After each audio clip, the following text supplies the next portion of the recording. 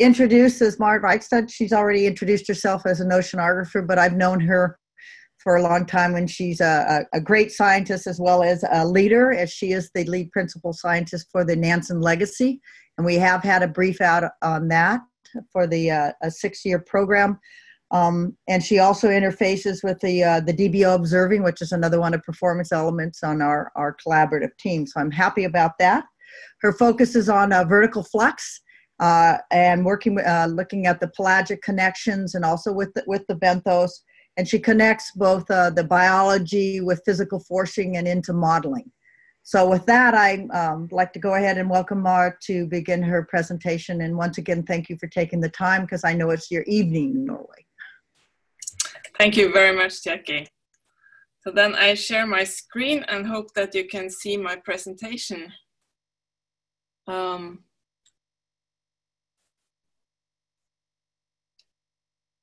Looks good. Perfect. Okay. The Nansen Legacy project is a Norwegian joint effort where Arctic marine expertise from 10 different research institutions and universities have joined their forces to explore the effects of the changing climate and ecosystem of the Barents Sea. So it's an interdisciplinary effort. It's a huge project for Norwegian standards of approximately $80 million US, and half of the funding is in kind from these 10 different institutions. It's a 6-year project, and we have just finished the first year. And it's called the Nansen Legacy. And the reason for that is Fridtjof Nansen, who was a great polar scientist, among many other things. He made very important discoveries about the Arctic Ocean, both ocean currents and the Arctic ice drift. He had his vessel Fram built 125 years ago and set aside and drifted across the Arctic Ocean. But the Arctic Ocean that he studied and drifted across is hardly the same anymore. So we have a new Arctic Ocean and a new situation in the Arctic that we need to go out and study. And one of the most prominent changes that has taken place is the decrease in the sea ice extent. And this sea ice decrease is not only prominent in the summer, where it is very strong, but also in the winter, as seen here from this figure by Perovic et al. From the Arctic Report card. And in the Barents Sea region, we notice this change particularly well. My screen is frozen, but I hope it will be able to move. I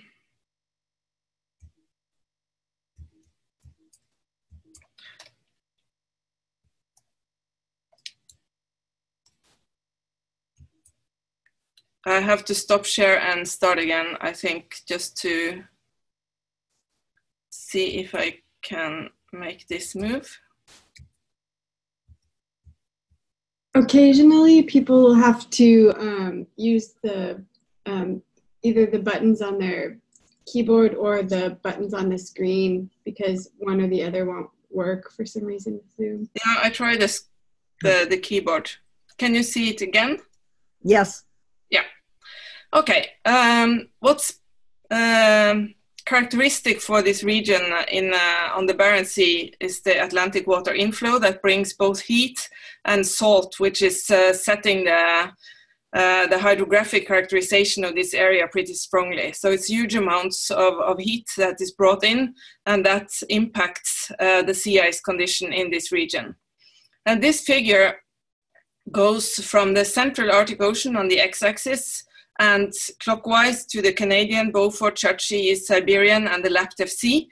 And all these areas have been characterized with decrease in the summer period, mainly in this period, which was until 2016. It's a work by Onarheim et al. While when we come to the Barents Sea, we see that there is huge decrease in sea ice, both in the early spring and in the late autumn. So earlier melting and later freeze up. And this is also the case for areas further east, and we think that this is also spreading out now, as have been seen in the Bering and the Churchill the past 2 years. So we are an early warning perhaps on what is going to happen on many other shelf seas in the Arctic, and what we discover in this project may be of great interest across the Arctic. So we already see consequences in the ecosystem in the Barents Sea. These two figures shows the distribution of different groups of fishes.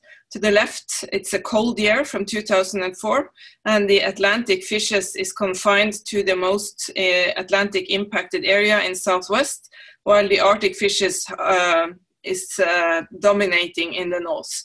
But in a warm year in 2012, the Atlantic fishes have expanded, taken more space in the Barents Sea, and the Arctic fishes are really confined to the shelf break into the deep basin. And at present, we see that the Atlantic cod is actually found all through the Barents Sea. This has implication for the Barents Sea and the fisheries management we do in this region, because it's mainly based on knowledge from this area in southwest, and now there is a great interest to also extend the fisheries further north. But the climate is changing the area. It's reducing the sea ice. We also have other harvestable resources like the snow crab, which is expanding in the Barents Sea. In addition to fisheries, there is also interest to increase the petroleum further north, and there is an increase in the maritime activities. And at the same time, there are limited quality on the weather forecast in this area due to few observations. And there is challenging logistics because it's far away from where people is living. And the research we have from this area is fragmented and to a large degree outdated. So Norway has a great interest in increasing the knowledge in the north, and that's why the Nansen Legacy project was established. So we had our kickoff meeting in Tromsø in March last year, a year ago.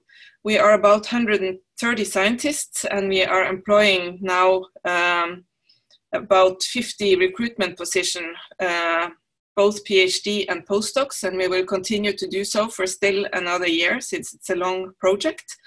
And we have a broad disciplinary coverage to represent both geology, ocean currents, sea ice physics, atmosphere, and biology across different fields to integrate this. And also climate projections is an important part of the project. So there are two main pillars in the project, or actually four. Two of them are the physical impact and the human impact that both impact on the living Barents Sea, which is in the core of the project. And to understand what the future will be like, we have to understand what is the situation today. And we also have to understand how the situation was in the past. So due to that, the geological course to investigate past climate is important. And Norway got a new icebreaker last year. So the first cruise set out in August, and that was a Nansen Legacy cruise.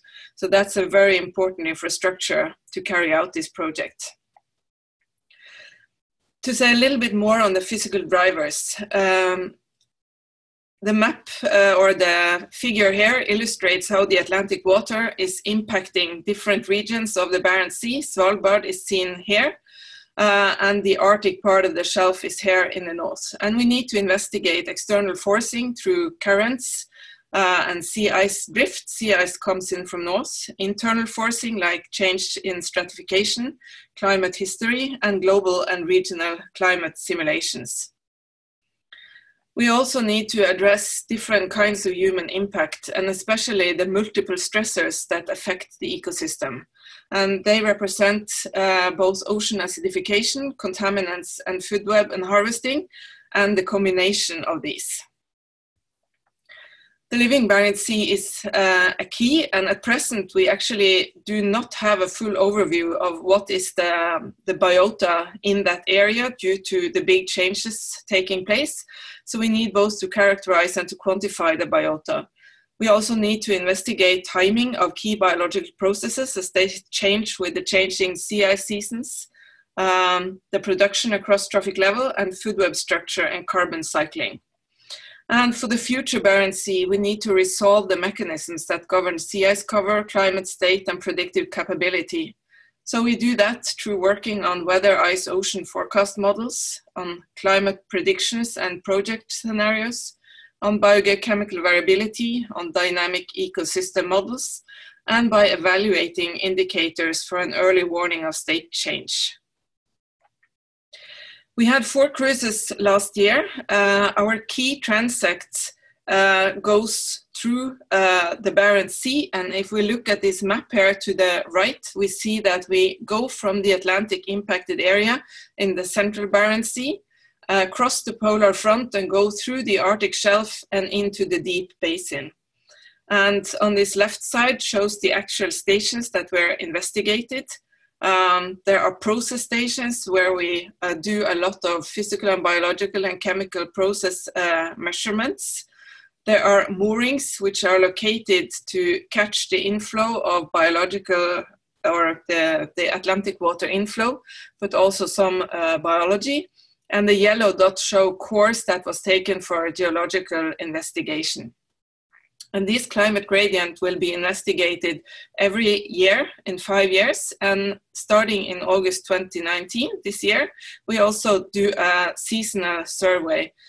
So we will have cruises both in August, December, March, and May to be synoptic with the drift of Polarstern in the mosaic. So we can compare at least these 2 different regions at different seasons. So we use this climatic gradient to investigate across the different topics, physical, biological interactions, the ecosystems and how contaminants are brought through the food webs, the weather and climate, and also the past variability. And it's also important to ensure that we have the data available for the society as soon as possible and in the future. So our cruises was pilot studies this year, where we deployed mooring, did baseline studies. We start our seasonal approach now in August. We'll have a transect prolonged further into the Arctic Basin in 2029. And in 2022, we have the topic open to close gaps that will open during the project period. And we try to include some people from media and collaborating scientists on each of the cruises. Technological development and use across discipline is very important to extend the scales we can operate both in time and space, and that helps us to get a holistic understanding of what is going on, combining both across time and space, but also carrying sensors for different measurements from different disciplines. So that's an important part to enable use of technology and underwater robotics also under sea ice and at high latitude where communication is a challenging issue. So we hope to deliver both forecasts for the coming days and improve the weather forecasts, to improve predictions of fisheries and harvestable resources in the coming years.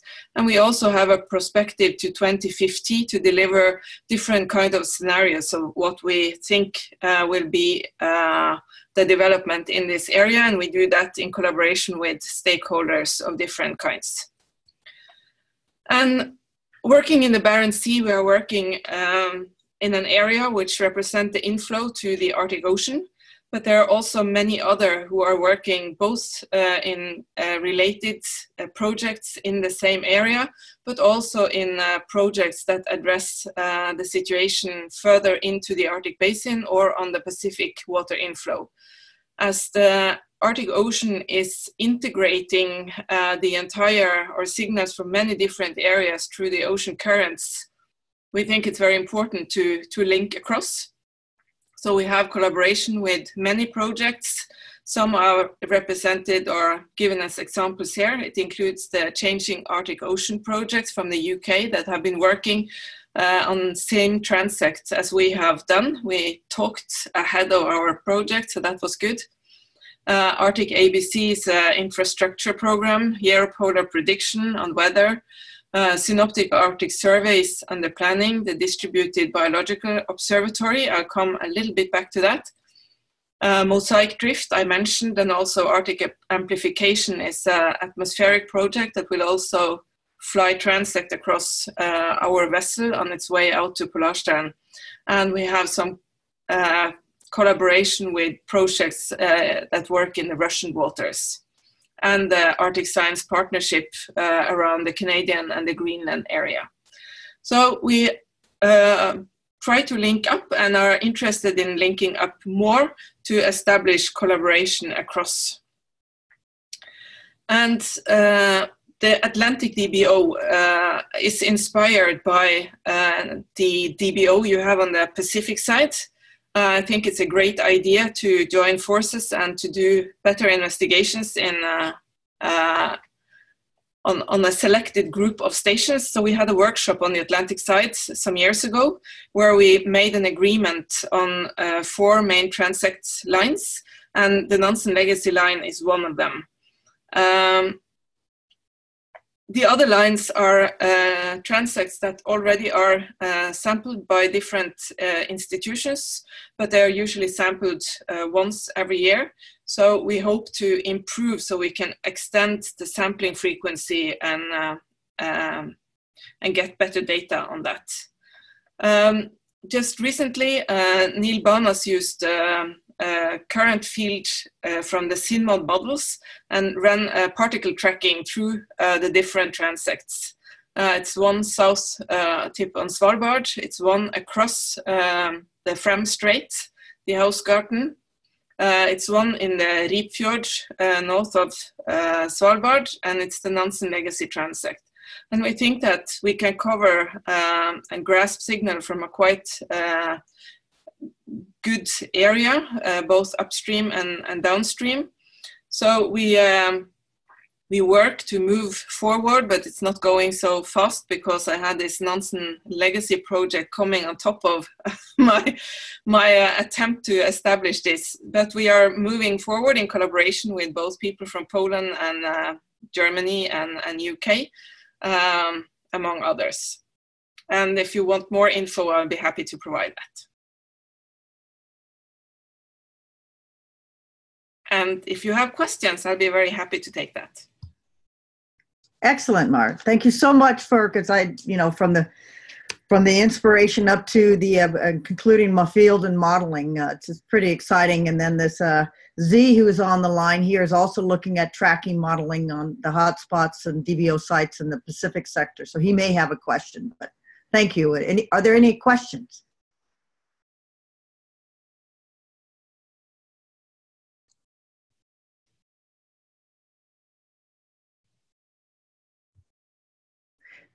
So I know you're going to do the seasonality for the starting this year. Will this be a one-year opportunity, and then, or will it continue through the life of the Nansen Legacy? The seasonality study, we unfortunately only have the possibility to carry out over this 1 year, but it may be that when we are identifying the knowledge gap, that we will go out once more during winter or late autumn, which will be seasons that are not so well covered. But we don't know yet about that. Sure. No, I understood. But you've got a modeling component running parallel to your science sampling right now. So that's great. We do. Okay. So we hope to get more data, and there are also other people working in the area, and we try to send them to the Nansen Legacy transect or to some of the others, so we can extend our seasonal knowledge about this system, because we are in lack of winter data. We have data more from the summer period, but with a new icebreaker, we have new opportunities to go further into the ice also in the winter, and also further into the Arctic Basin than compared to what we have been able to earlier. So that's extending our opportunities quite a lot. Great. Are there any other questions? So I do have a question. So on the with the Nansen Legacy, and I know there's a lot of cross-organizational components to that, including the Institute of Marine Research. And so the information from the annual surveys, it feeds into the Nansen Legacy too for the fisheries and upper trophics? Yes, the Nansen Legacy transect is matching one of the transect lines of the Institute of Marine Research, and they are doing annual surveys for on the fisheries, but they are mainly investigated harvestable resources. So, and they have not so much on the phytoplankton and microbial side. So we try to complement each other, and this year we will run almost parallel with the Nansen Legacy and the ecosystem cruise. So they will do more trawling, and we will do other kind of process studies so that we can match and have synoptic sampling for these efforts. So we try to link in as far as we can. Okay, thank you. Any other questions? Because I can continue going on, but I know we have to, but I can talk to Marit on the side. So at that point, unless there's any other questions, I want to thank you, Marit, for staying up. I see you, your books in the background. So now I hope you had dinner yet. If you haven't, I hope you have a nice dinner. Yeah. I would like to listen to Andrea's presentation as well. Good. So I'll stay here with you. Thank you. Okay, so we can move on to this second speaker then is Andrea Fischer, and she's a research associate with the SEARCH, the Study of Environmental Arctic Change. And she's working with Brendan Kelly. Her focus is on environmental policy, so I find that really interesting, Andrea, so I'd like to hear that even further later on at sidebar. But she's going to speak to us about the Arctic Frontiers 2050 conference for this fall. So with that, you're on. Okay, thank you for the introduction, and thank you for having me today. And Marit, thank you for your presentation as well. I'll just share my screen. Can you hear me okay? I can. Okay.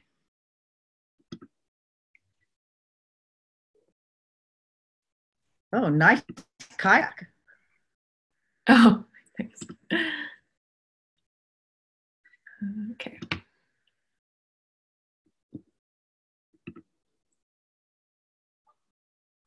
Okay. So as Jackie mentioned, I work for the Study of Environmental Arctic Change, also known as SEARCH. And today I wanted to introduce an international Arctic conference called Arctic Futures 2050 that will be occurring in Washington, D.C. this coming September.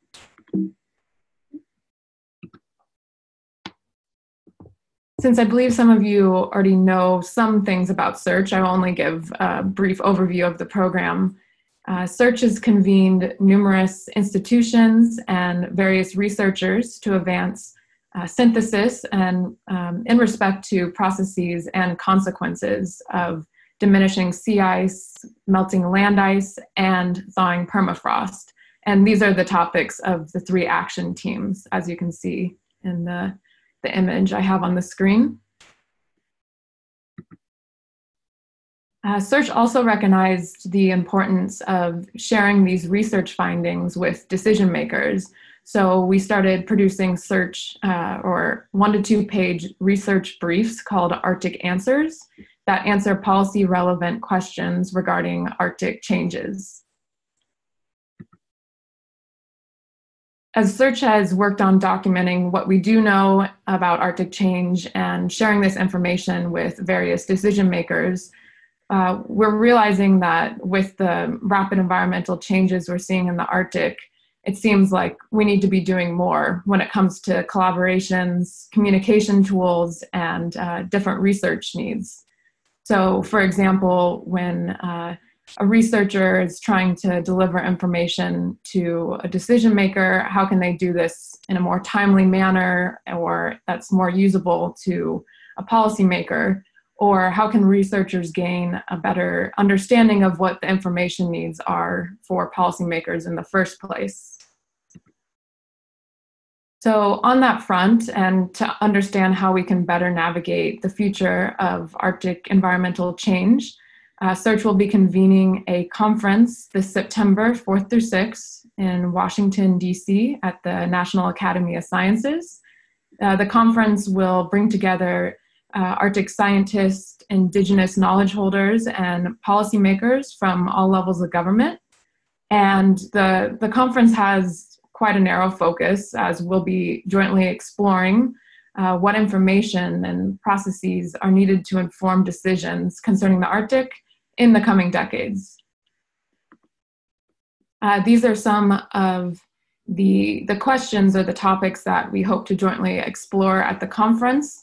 It includes what partnerships are needed when it comes to partnerships with different researchers or partnerships with a researcher and decision makers. We'll also hopefully discuss what research is needed to basic and applied to be able to inform decisions or respond to such changes.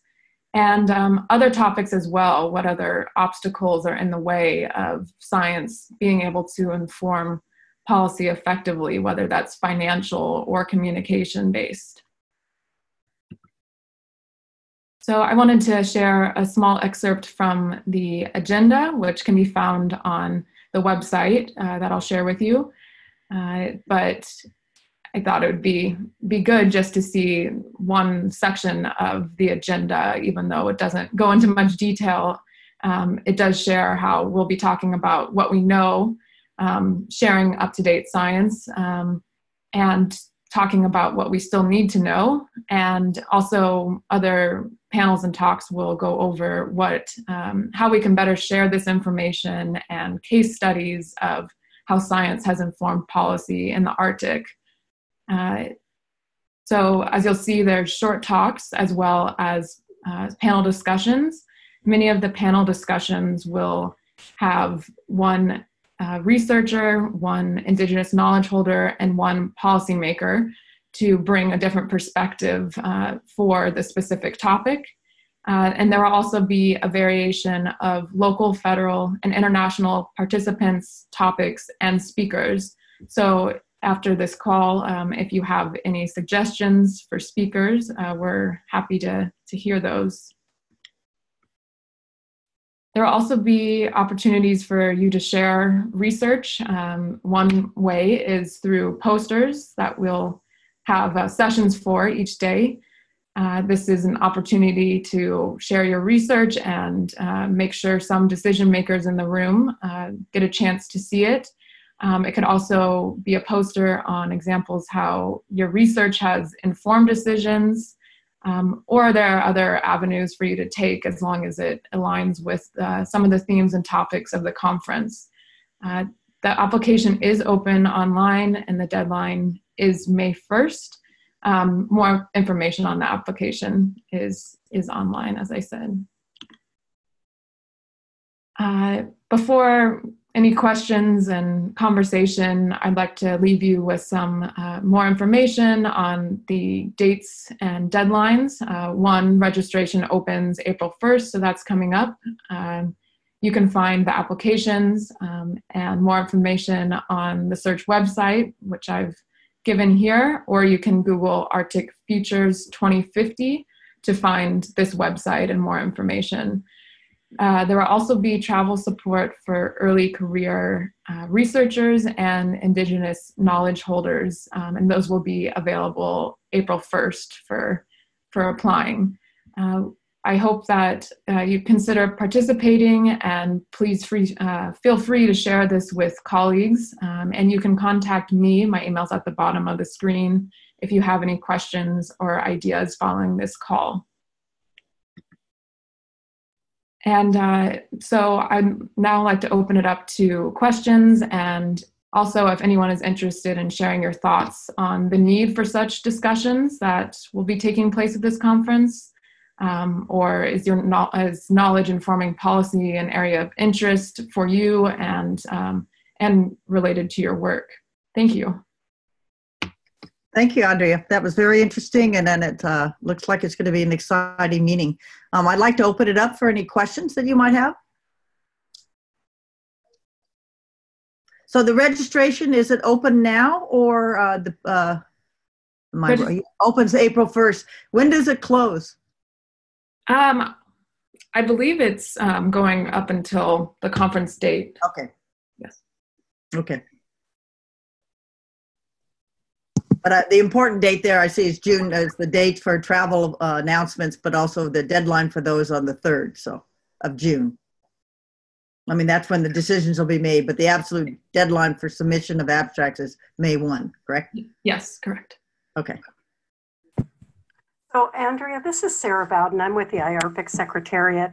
And I was interested when you talked about that there'll be opportunities for international participation. Mm-hmm. And it's great that we have Marit on the line if she's still there, because I do think the Norwegians do this better than most countries in terms of ensuring that their policymakers are aware of and know about changes that are occurring in and around Norway, which includes the Barents and the Arctic overall. And so I wonder if you've reached out, like how you're interacting with other countries to find people like Marit or Paul Vossman and others that could really help inform this discussion. Yeah, so I actually made a trip to Norway and met with Marit just a few weeks ago, and Paul Vossman, the Norwegian Polar Institute and the Research Council, various entities. So that was a little bit more targeted outreach for countries like Norway. But my supervisor, Brendan Kelly, also has this past week met with embassy representatives in DC from various countries. So we're working in different ways to try to reach different country representatives. But if you have any suggestions on other ways, that would be helpful. That's great. You're already 10 steps ahead. Thanks, Andrea.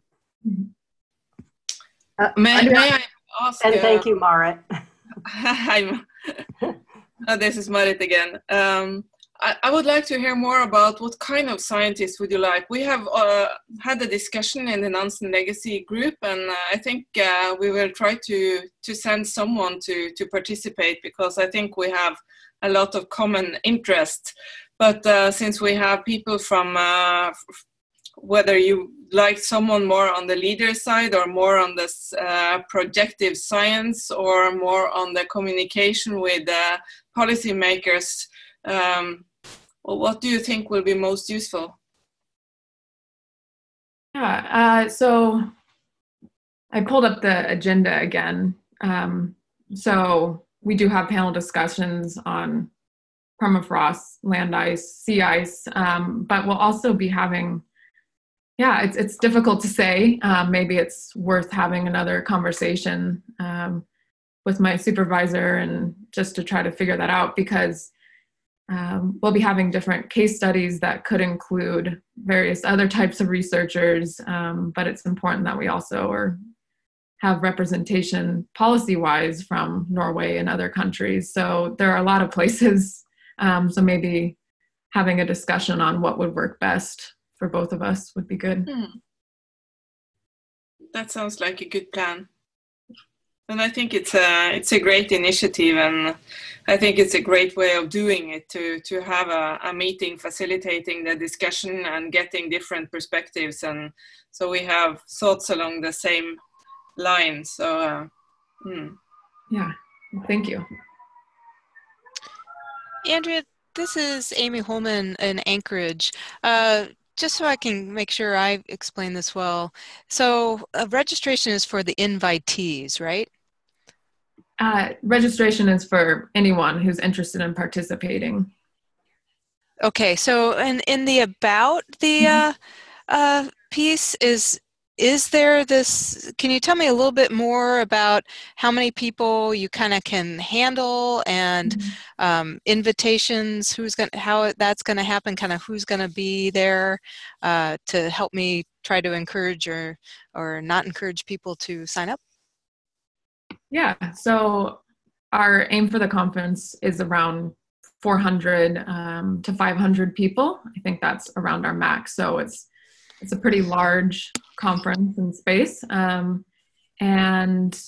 when it comes to invites for speakers and other things, that's something that is just being rolled out. So again, if there's somebody or that you'd like to suggest, that would be a good time to email me or Brendan Kelly's email that was there. But I just wanted to pull up, there is more specific information on the website about the conference if I didn't go into enough detail for anyone. Did that answer your question, or how can I better help? Yeah, no, that's really helpful. If about midway down, a little past midway down, past the bullets, I saw that invitees piece, and I was just making sure that this was more open than just folks who were going to get a letter say, please register. So that's great. One follow-up on is about how many posters are you hoping to have? I'll have to follow up with you on that. I know we will have 3 sessions of posters, but I cannot remember the exact number at this moment. Thanks, Andrea, and thanks, Jackie, for letting me jump in and ask some questions. Thank you. Oh, absolutely. I was going to ask, and maybe I'm wrong, under program, is there a draft agenda yet, or is that still being modified? And Yes. if it's developed, it'll be great when it's up there, because then I think that'll help with Amy and others. Like, I'm going over to Japan and Korea, and I'd like to be able to mention this in there, and there we go. So it'd be good for those folks, a way for them to understand what the core part of the meeting is. Yeah, so the draft brief agenda is online, but I think once we have more details on there, it'll be easier for people to see. So hopefully more details will be coming soon. Sure. And the only other thing I was going to ask is if you had a real brief slide deck at all, if you would like to be presented. I don't know if you're doing anything in Japan and Korea, but I'd be happy at the meetings I'm going to, the Central Arctic Ocean and the Arctic on the Asian side, to at least let the organizers know about this meeting. So a flyer, something like that. Yeah, I can share an informational flyer for sure. Just let me know. Okay. Thank you. You bet. Are there any other questions? Yeah, Andrea, this is Candace with NOAA Fisheries in Silver Spring. Thank you for the presentation, really helpful. One thing I just wanted to mention, kind of following on, I think, to Sarah and reaching out internationally, on the Indigenous side, I'm hoping that you guys are going to reach out in Canada and with the Inuit. The meeting I just got back from in Nunavut has made me realize how far advanced and leaps and bounds Canada is ahead of many of the other Arctic nations in working with Indigenous communities and incorporating them into the science of the changes that are going on in the Arctic. So you and I can talk offline if you want, but I think there are some really good opportunities to bring Canadian folks into this. Yes, thank you. And yeah, we do have an Indigenous participation working group, but any ways that we can expand on that. I know we have been talking about bringing in speakers from Canada to talk on this subject specifically, but it'd be nice to have a conversation with you as well. Thank you. Thanks. Are there any other questions? Well, both for Andrea as well as if there's any others for Marit. Otherwise, I'm going to turn this back to Meredith. All right. Thank you very much. That was very informative.